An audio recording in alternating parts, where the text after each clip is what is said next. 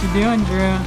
Word is there's a radical swell off to Cab Ave underneath the Krog Street tunnel. We got some offshore winds, lots of rain. Think should make for some sick conditions. All right, so we're back here in the Krog Street tunnel. Conditions are looking pretty calm right now, nice and glassy. A little shallow. We might have to go finless. We'll see.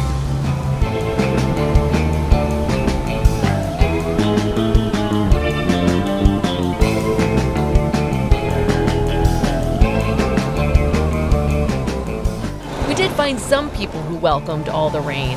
In the flooded Krog Street tunnel, these daredevils had you doing a double take. Oh, it was amazing. It went a lot easier than I thought it was going to.